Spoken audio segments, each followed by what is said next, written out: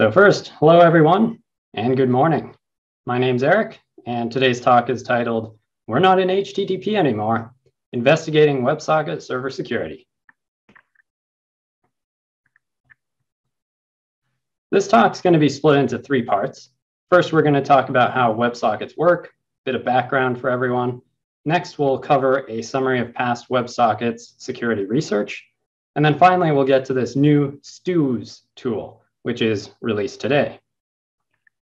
But first, a brief bio. My name's Eric, as you know.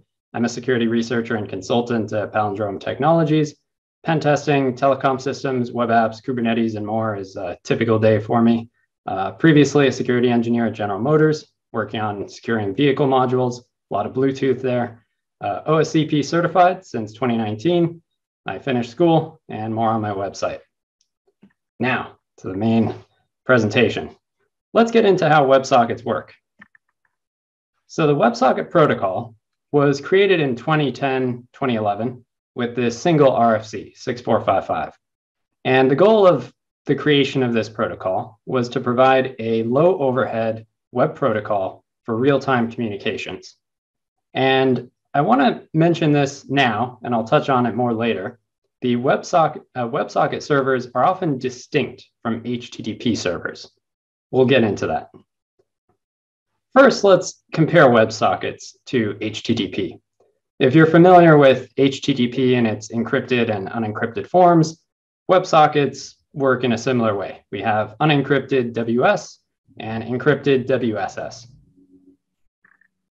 Going a bit further, WebSockets don't really use the request response approach that HTTP does.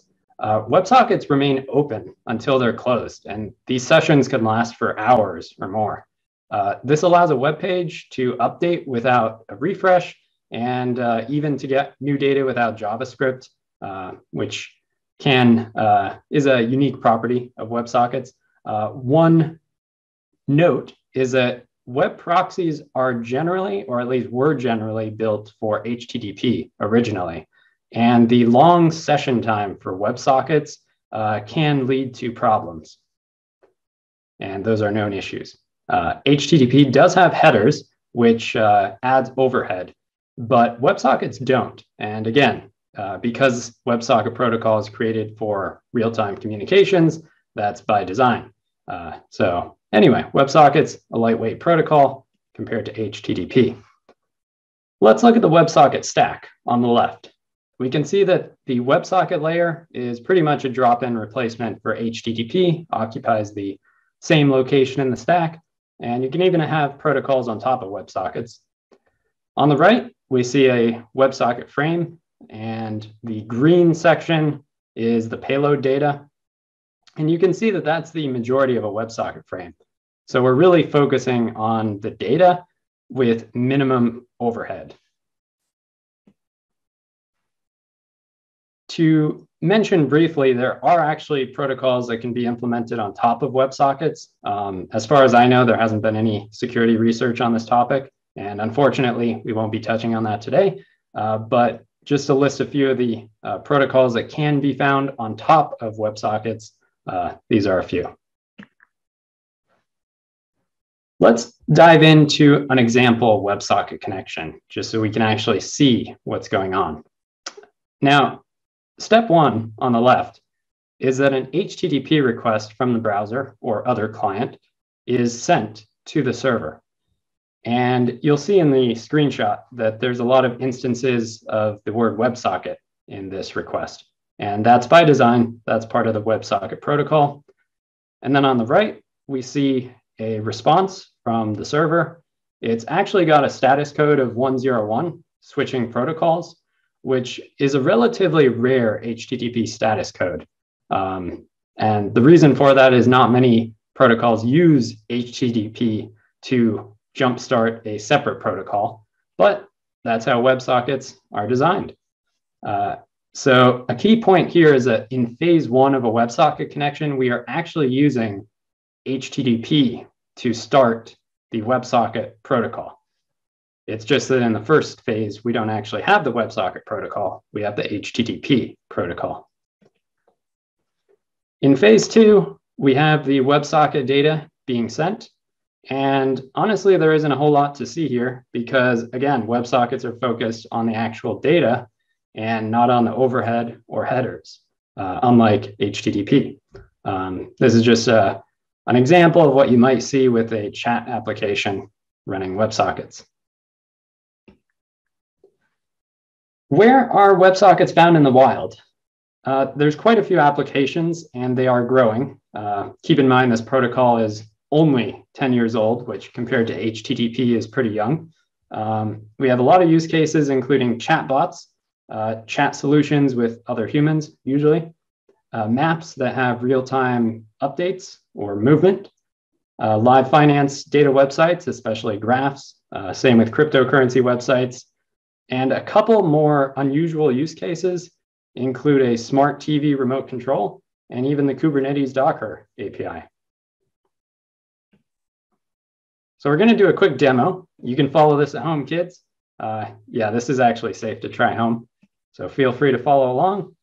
So if you want to open up a web browser, and then inside the web browser, you can open up the developer tools. Shortcut is Control-Shift-I, or you can find it in the menus. And then within developer tools, there's a network tab. Now in the network tab, I know we're getting deep into the developer tools here. There's a WS button, which stands for WebSockets.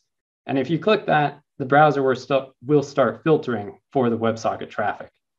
I've listed a few example websites here based on the different applications or use cases for WebSockets. So you can visit whichever site you'd like. And after the web page loads, you'll actually see some WebSocket traffic in your browser developer tools. Of course, web proxies like Burp Suite and OWASP Zap will also capture this traffic. But do note that these tools actually show the WebSocket traffic in a separate tab from the HTTP traffic. And just to clarify what I was talking about on the previous slide, I have a couple of screenshots here. In the first screenshot, we see the Firefox web browser developer tools. There is that WS button to filter the WebSocket traffic. And then for Burp Suite, you can see the WebSockets history tab is separate from the HTTP history tab. Great. So hopefully that level sets everyone to have a bit of background for what WebSockets are, a little bit about how they function, and now we're going to dive into a summary of the past WebSocket security research. To be quite honest, there isn't a whole lot to cover here, which is part of the reason for this talk. I've highlighted perhaps 3 of the top events in WebSocket security history. So in 2011, keep in mind the WebSocket protocol was created right around this time. Firefox 4 actually temporarily removed WebSocket support due to a protocol issue. I would like to point out this was before the WebSocket protocol was finalized in its current form, but it does show that there have been security issues with the protocol for a while. In 2016, 5 years after that event, a blog post is published describing cross-site WebSocket hijacking, which is a mouthful. But all it says is that the HTTP CSRF mitigation cores doesn't apply to the WebSocket protocol. And that means that if web developers are using WebSockets and they're not aware of this, they might assume that they are protected, but in fact, that protection doesn't apply to WebSockets. You have to perform a separate mitigation specifically for this protocol. 3 years after that, in 2019, a talk is published describing specific attacks against web proxies, reverse proxies that don't properly handle WebSockets, which can lead to WebSocket smuggling. And I wanted to highlight this. It's not a specific research event, but it is certainly an event in WebSockets history. Last year, there was a lot of press around eBay port scanning systems when you load their web page, and that was done over WebSockets. At the bottom here, I have a screenshot from a slide deck with the link for the slide deck describing a bit more about port scanning with WebSockets. So again, a known issue and one that, as we saw last year, can have real-world consequences. For those who prefer the visual format like myself, this is just a quick timeline of WebSocket security research history. Again, the key point is that there hasn't been all that much when you compare it to a protocol like HTTP, which appears to get all the attention. The red text and the red events, these are related to a similar topic. It's not actually WebSocket related, but it is related to that 101 response from the server, the HTTP 101 status, which is also used for HTTP 2 when you transition from HTTP 1. Okay, so quick takeaways from past research. I guess at a high level, there hasn't been a lot of large-scale security testing of WebSockets in the wild. It's sort of been specific use cases, specific scenarios, and often focused on the protocol level, and then more recently on the proxy mishandling of WebSockets. So the question remains, what about the server implementations and the security there? It does appear that HTTP gets all the attention, and just to drive that point home, perhaps some listeners have seen a graph somewhat like this, or are simply aware of some of the top HTTP servers that are out there. At this point, Apache, HTTP, and Nginx are probably the top two. And the interesting thing is we have this data going back for 2+ decades at this point for HTTP servers on the web. The thing is, we don't really know what's going on with WebSocket server implementations. It's kind of a question mark, and I'll get into perhaps why that is in a moment. Now, if you remember, I was talking earlier and more recently about how WebSocket servers are distinct from HTTP servers. This slide sort of shows an example of that. These are some of the most popular WebSocket server implementations, along with the programming language they're built in. And I guess you can read through the list on the far left column. I don't know how many names of these servers are familiar to listeners, but based on the far right column, the GitHub star count, which is pretty much all we've got in terms of data for what the most popular ones are. Obviously, developers are using these servers. It's just we don't have much data on where they are or how they are used in the publicly accessible internet. So that is what we will get into shortly. I'd also like to mention real quick, the previous slide showing the top HTTP servers. I would say the majority of the market share is really split between maybe 3 or 4 HTTP servers. But here we can see it's not really that dominated in the WebSocket server market share. It really is sort of split up by what's your preferred programming language for the backend system. So just an interesting observation. Okay, now we are jumping into the more interesting and new part of this talk, which is the STUs tool or tool set. So first, like to say who doesn't like free stuff? These tools are released today, fresh out of the oven.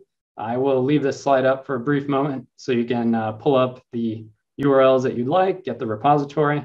The first link here is the actual repository for the STUs tool. That also includes a white paper and this slide deck, so you can have a copy. Second repository is the WebSockets Playground. It's a way that you can quickly set up a bunch of WebSocket servers for local testing on your system. And lastly, we have the WebSockets Security Awesome, which is a compilation of security research on the topic of WebSockets. So I'll leave this here for a quick sec, grab a drink of water, and you can open up the links.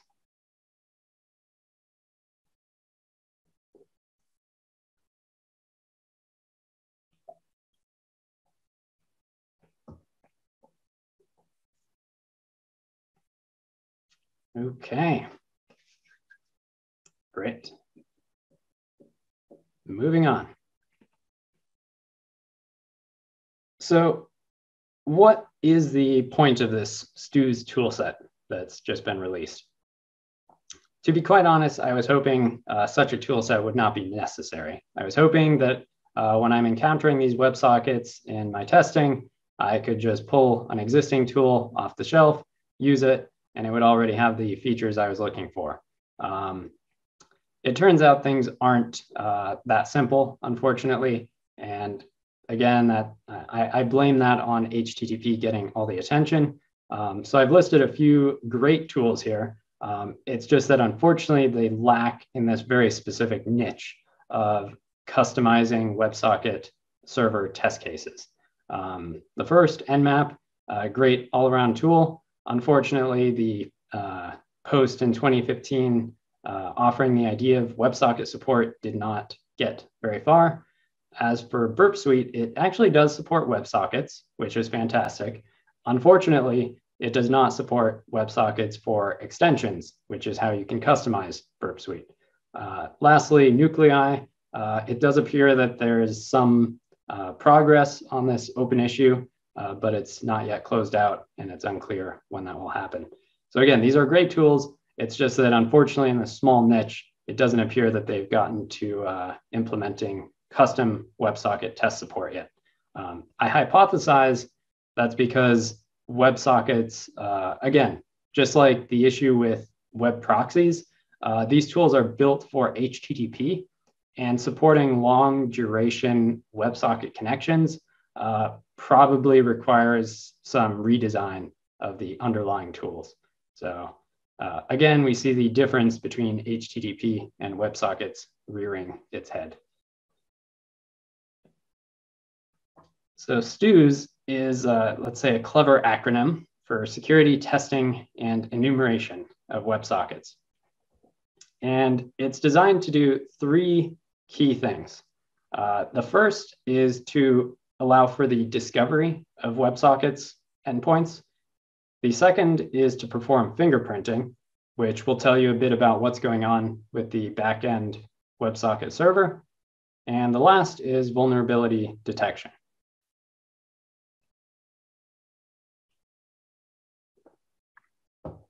So let's dive into these three key features of the STUs toolset. The first is WebSocket discovery. And this is actually rather hard. And I'll try and explain why it's hard. In fact, first, as a thought experiment, I'm sure if I asked you to provide me with the endpoint of an HTTP server, you would have no problem listing out any number of URLs that you visit frequently. However, if I was to ask you for a WebSocket URL, I would bet that the majority of the audience would be stumped by that question, at least off the top of their head, unless you remember the slides I showed earlier that had those URLs. Now, the first reason why WebSocket endpoint discovery is hard is that, as we saw, WebSockets use HTTP to start a connection. But if you see HTTP alone, it doesn't mean that you have a WebSocket. Often, HTTP is just HTTP. It's not allowing you to create a new WebSocket connection from it.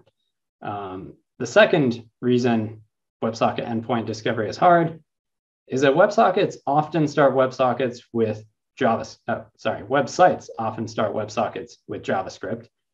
So you can't just look through the HTML, let's say a spider, and quickly pull out, oh, here's a URL, there's a URL. You actually have to render the JavaScript, which naturally, if you're spidering a large website, takes a lot of time. And then often you can even find that there's no direct link to create a WebSocket connection from the main website. Instead, the WebSocket endpoint is a standalone URL, either a standalone API or for some other purpose that might not actually or the connection may never get created from browsing the main website. It's for, say, a custom client or a separate tool.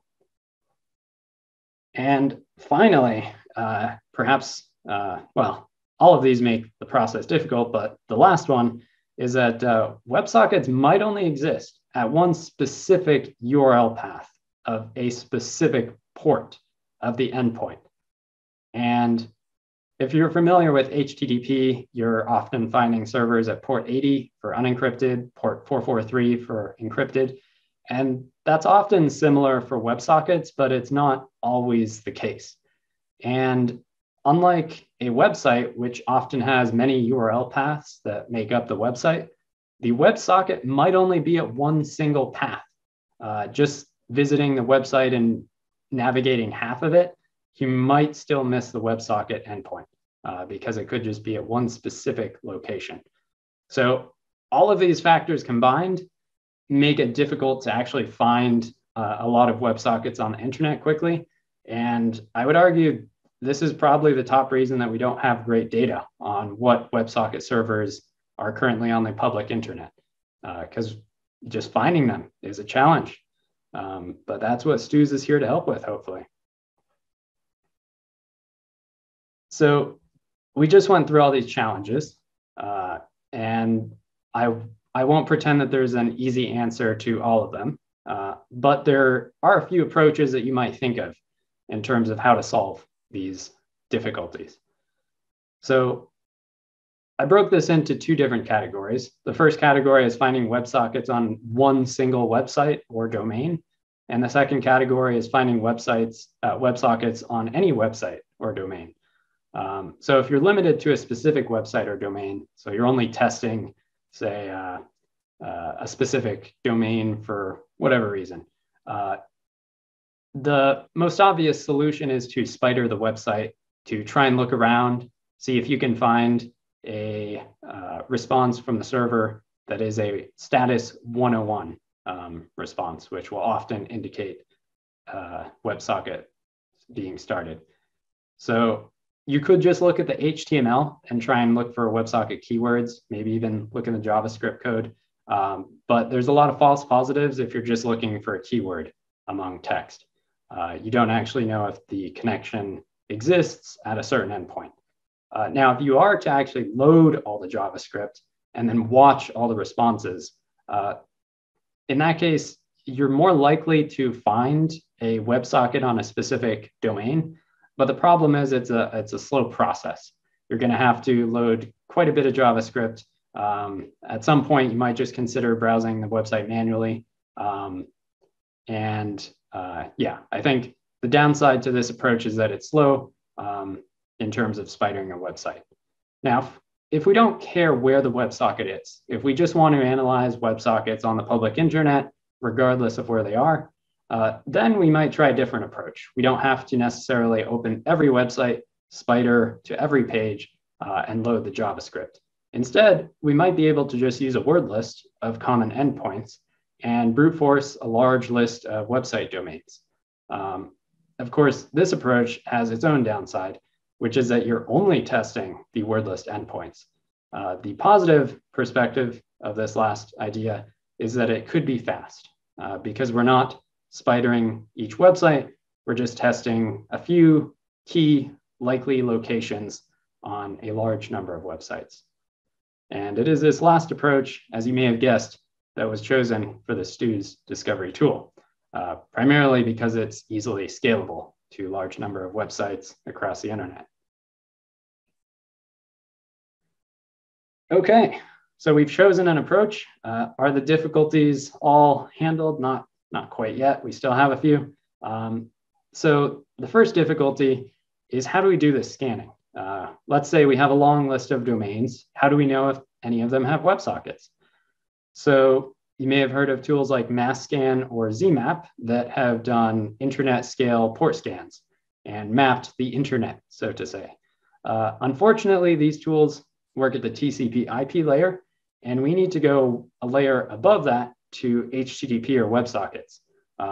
Now, again, these tools would be great if finding an open port was equal to finding a WebSocket server. But even if we find an open port on port 443, it could just be an HTTP server. We don't know if it supports WebSockets. So those tools won't work, at least without heavy modification. Now, option number 2 is Burp Suite's Turbo Intruder. We know that this can do fast HTTP traffic communication. Now, the difficulty here is that the turbo intruder documentation itself states that it's designed for sending lots of requests to a single host. Now, we want to do the opposite. We want to send a few requests to many hosts. Now, fortunately, the documentation there does suggest an alternative for what we want, which is zgrab. And zgrab2 provides fast application layer scanning. However, it does require a few tweaks to support WebSocket requests. And there is a separate zgrab2 fork that was used for this testing, which is mentioned in the existing repositories. Okay, so we've got a tool. It can scan many websites for potentially 101 status, HTTP status responses. That's great. Now we need to find the targets that we are going to scan. Now, the first option here is to just Google top million URLs. I have a let me Google that link for you to make it easy. But a second option, which would perhaps be a more thorough alternative, is to use zone files. Now, zone files are effectively what DNS servers use to map domain names to IP addresses. So in theory, this is a more comprehensive list of, say, all of the .com top-level domains that exist, or .org. The downside is that, unfortunately, many of the URLs in the zone file are not actually active, so they're sort of dead links, if you will. And additionally, the .com top-level domain file is a text file that's over 20 gigabytes. So you're handling very large amounts of endpoints in that case, and it might be easier to just start with a few million URLs instead. Okay, so we have a tool and we have a list of endpoints. Are we done yet? Not quite, unfortunately. There's still some difficulties, as was experienced during this testing.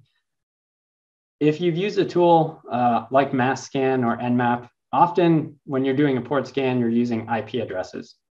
Now, in this case, we are not using IP addresses. We are using domain names, which means in order to get the IP address of the endpoint, which is what the computers actually need to talk to each other, we need to perform a DNS lookup. And if we have a list of millions of domains, we're going to need a lot of DNS lookups. And that process can be a bottleneck. So during this testing, it was discovered that a lot of DNS servers do have a rate limit. You can partially solve this issue by using multiple DNS servers. The details of that are in the repository documentation. And additionally, one way to speed things up is that zgrab2 actually allows DNS lookup beforehand. So you can use a purpose-built tool for looking at DNS servers and then provide the outputs of that tool to zgrab, which will save time later in the process. And an additional note here is that the DNS lookup process took about half the time of the total scan. So if you do run this process beforehand, you can cut your scans in half in terms of duration. Okay. DNS lookups solved. Next step is getting a word list of likely WebSocket paths. Now, there is no word list that you can just download for this because, again, this process hasn't really been done before.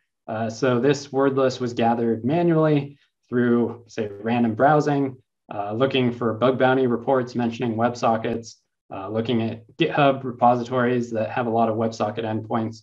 And after going through all this manual process, we can finally find likely locations where WebSockets exist and automate the process.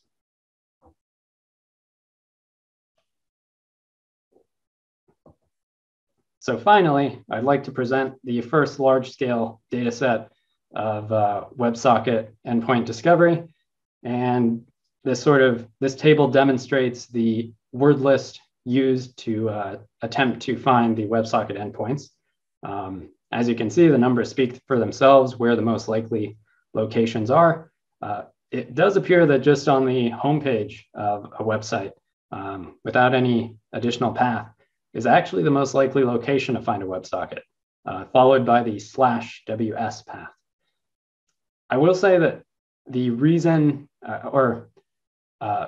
most the top visited websites will not have this configuration because those websites are much larger. They can locate their WebSockets in other places, perhaps more hidden.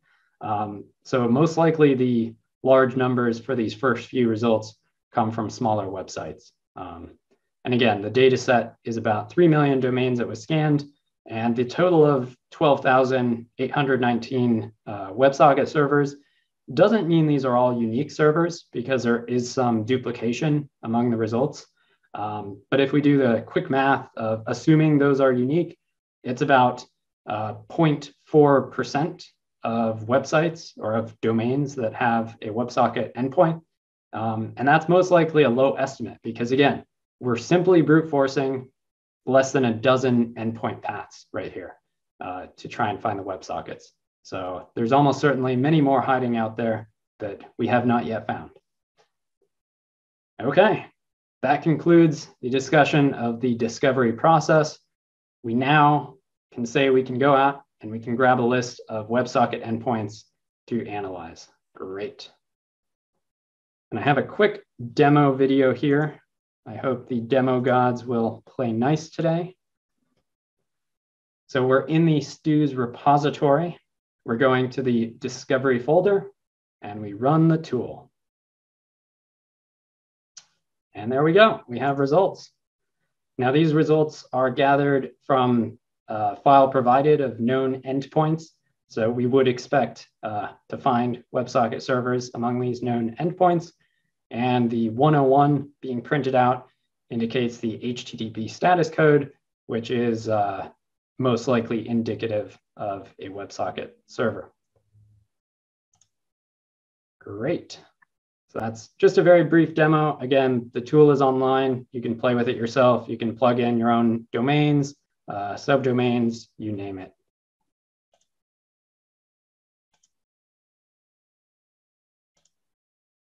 Great. Now, on to the next stage, WebSockets fingerprinting. So the challenge is to find implementation level differences between these WebSocket servers to try and identify them. So for example, if you've done this with HTTP, you might use an HTTP header in the server response that says Nginx or whatever other server is running. Now, sometimes this does exist for WebSocket servers, but often if the server is hardened, that header is removed, and you have to be a bit more clever with how you detect the server. Now, in theory, this process shouldn't really be that easy or even possible, because in theory, everyone is following the WebSocket standard. But as we know, the great thing with standards is there's so many of them. And additionally, there's a lot of portions of the WebSocket standard that are not really covered in the standard, but occur in the implementation process, often through non-standardized means. Now, just to remind the audience of some of the top WebSocket server names, this shows also that these implementations are in different programming languages. These are just a few of the WebSocket servers, but there's dozens out there. And as we covered earlier, there isn't really, say, top 3 servers that are the leading market share among all WebSocket servers. It does seem like things are a bit more mixed in terms of many servers existing on the internet. So we have some work ahead. So if we compare the Stews fingerprinting tool with other fingerprinting tools, pretty much all HTTP fingerprinting tools only have to handle HTTP. But in this case, remember that WebSockets actually start using HTTP before the WebSocket protocol is used. So that means that the Stews fingerprinting tool actually is handling 2 different protocols for the fingerprinting process. And then the second difference is that tools like Nmap or others can actually query different URL paths to try and figure out what's going on with the back end. So perhaps an error page will actually tell you what the name of the server is. But keep in mind that WebSocket servers are usually only at a specific URL path. So we can't really do that. We can't navigate it like a website. It's just one URL path, and that's pretty much all you've got. So less information we can gather there. In order to actually find out how WebSocket server implementations are different and find identifying features, I used a simple deterministic fuzzer to test different parts of the WebSocket frame, different features of the WebSocket server. And this lists a few. If you want the details, check out the tool documentation. But for instance, WebSocket protocol version number can be changed. And sometimes certain implementations will support version number 8 or version number 7, in addition to the most recent one, which is version 13. But others will not.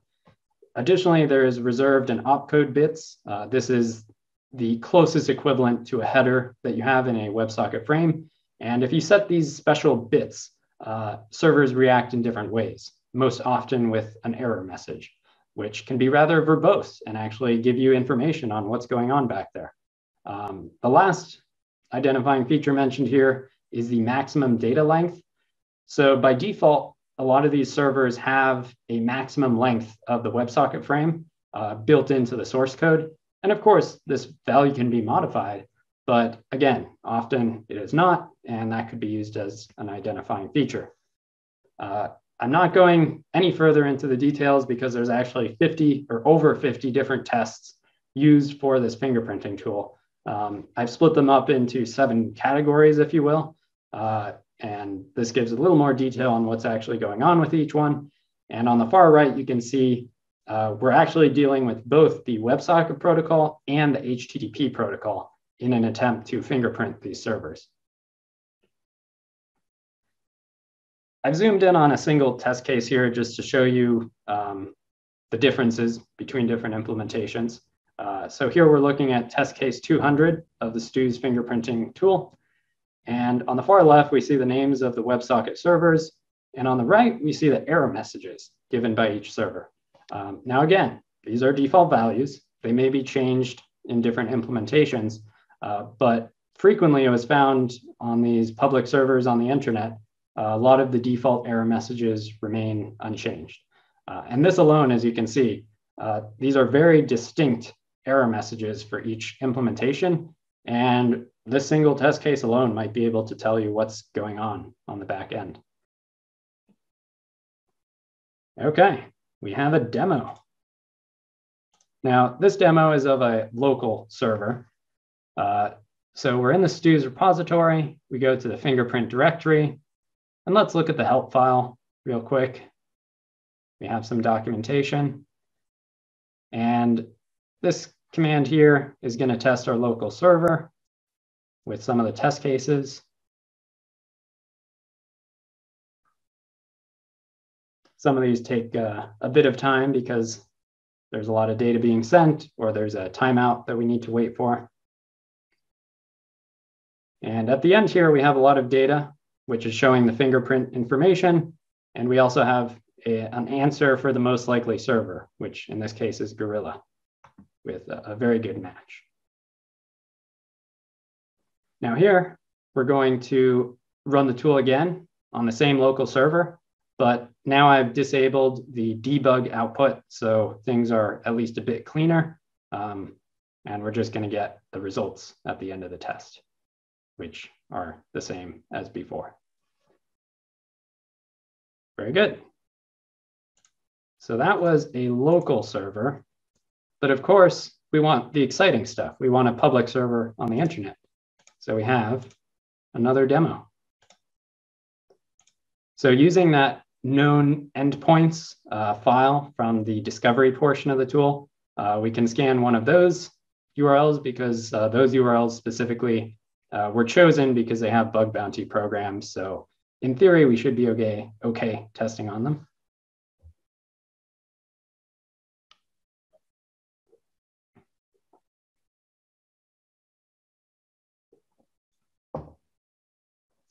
So here we're seeing some slightly different messages from the server. And that's likely because it's a custom implementation of some sort on the back end for at least parts of the communication. And keep in mind here, we don't actually know what's going on with the backend server, so this is our best guess. So up here, if we see the fingerprint received, and if we look at some of these outputs, we can actually see that there's, say for test case 200, which is the one we had an example of in the slides, unexpected reserved bits at 0x10. And for the most likely fingerprint, which is Gorilla, for test case 200, we have unexpected reserved bits 0x10. So again, just this single test case alone is likely an indicator of what's going on with the backend server. And this information can tell us what programming language the backend server team likes to use. We can perhaps check if there's CVEs on the specific server, and it's just a lot more information than we had previously. I would like to mention that the matching percentage here, don't put too much faith into it. It's a very simple algorithm that should probably be improved in the long run. Okay, so we have fingerprinting. We can see the output of the fingerprint. You can also add new fingerprints if you have servers that you know what's running on the back end and you want to integrate it into the tool. And then we can run the Stu's fingerprinter and get some information about what's actually going on with these servers that previously we possibly couldn't even discover them in the first place.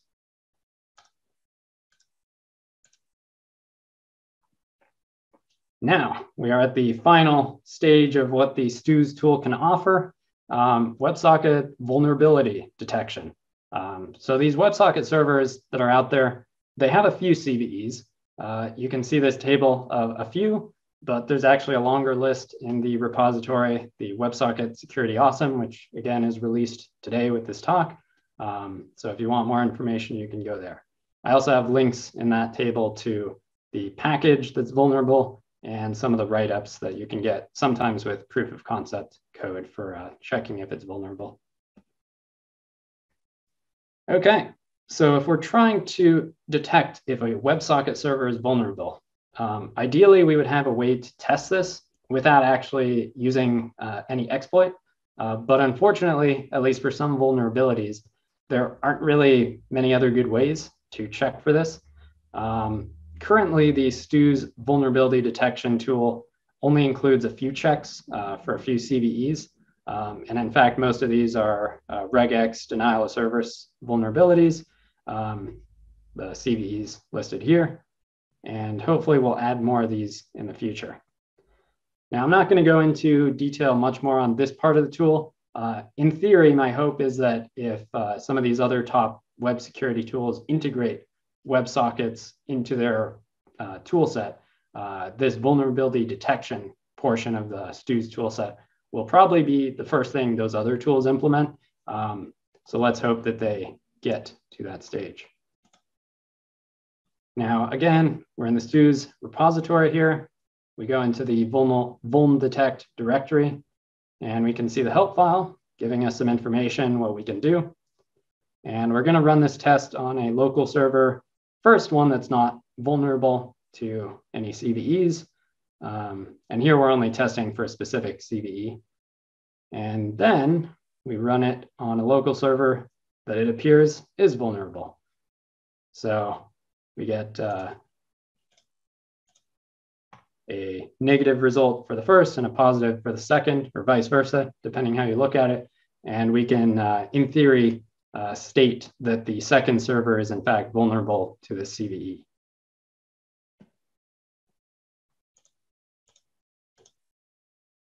Okay, wrapping up a few minutes early, luckily.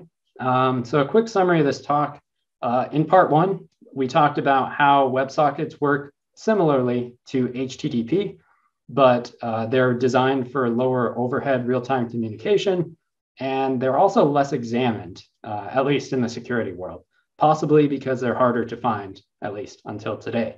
Part two, we discussed the past security research on WebSockets, and the takeaways were that there's been relatively minimal research done around WebSocket security, at least when compared to other portions of web app security.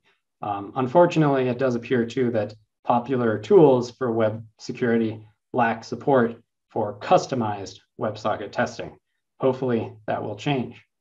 And then in part 3, we went through the features of the STUS toolset, which is released as of today, and saw how the toolset now provides off-the-shelf tooling for discovering, fingerprinting, and detecting vulnerabilities in WebSocket servers.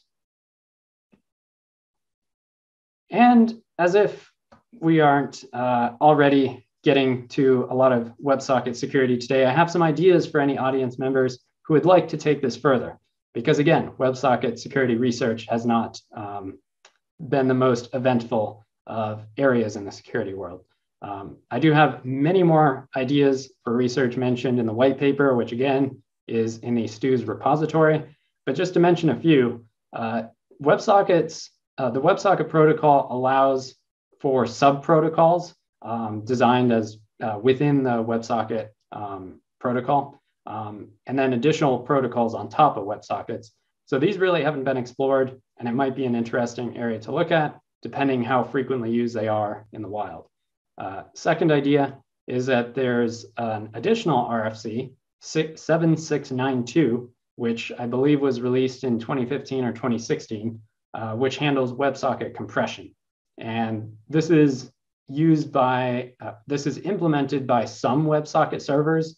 Not all the implementations support this RFC, but it allows for sending larger files over WebSockets. And because it's a newer RFC, I suspect there has been much less focus on looking into implementations here. Third idea, if we go back to the STUS discovery tool and how it works through brute force. It's not looking at a specific single domain and analyzing it thoroughly. If we had a tool that could do that, we might be able to find more WebSocket endpoints when we're only testing one domain. And we would also get more information where WebSockets are hiding, which URL paths, what features they offer. And that would inform the STUS discovery tool, the brute force approach, by giving a better word list. And then lastly, because as we saw, WebSockets rely on HTTP to be first initialized. It might be possible that these WebSocket servers have HTTP type weaknesses that have been solved in the very big name HTTP servers like Nginx or Apache HTTPD. We might still have those weaknesses in these WebSocket server implementations. So again, the white paper has more ideas. If you'd like to read more about WebSockets beyond just what this talk offers, these are a few suggestions. And the WebSocket Security Awesome, also released today, has a lot more links. And with that, we've made it to the end. Thank you very much for joining me, and I'll pass it back to the moderator.